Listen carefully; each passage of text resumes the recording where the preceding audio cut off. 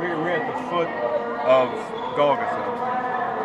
Jesus was crucified right here. As we go into the chapel of the Holy Sepulcher, we're going to turn right and go up a stone staircase and up to the Mount of Calvary. The first chapel we go into will be a Catholic chapel where Jesus was laid out and on the cross and nailed to the cross. And the next chapel will be an Orthodox chapel where he was, the cross was placed on Golgotha and he was hung on the cross there. And so you're standing literally at the foot of the cross, where maybe where his disciples stood 2,000 years ago or very close. From John chapter 19, we're going to pick up the story where we left off about an hour ago. They took Jesus, and carrying the cross by himself, he went out to what is called the place of the skull, which in Hebrew is called Golgotha. There they crucified him, and with two others, one on either side, with Jesus between them. Pilate also had an inscription written and put on the cross. It read, "Jesus of Nazareth, the King of the Jews." Many of the Jews read this inscription because the place where Jesus was crucified was near the city, and it was written in Hebrew, in Latin, and in Greek.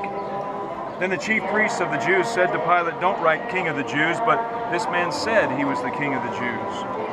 Pilate answered, "What I have written, I have written."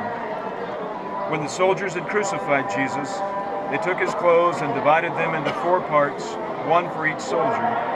They also took his tunic. Now the tunic was seamless, woven in one piece from the top. So they said to one another, "Let us not tear it, but cast lots for it to see who is going to get it." This was to fulfill what the scripture says, "They divided my clothes among themselves, and for my clothing they cast lots."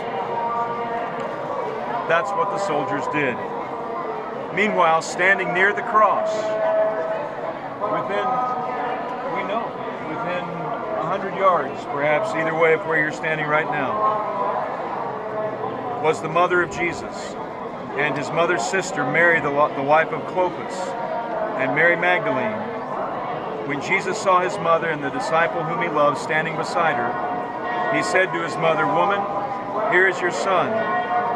Then he said to the disciple, "Here is your mother."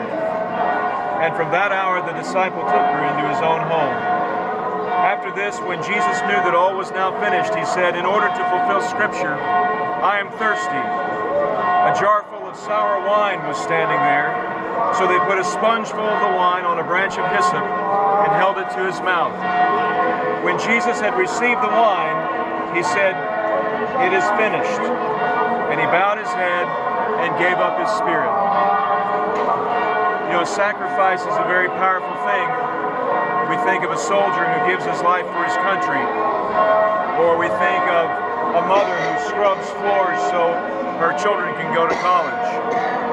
We think of the sacrifice that our Lord made for us. It's a very powerful thing, that Christ gave his life for you and for me and for everyone standing out here, whether they realize it or not.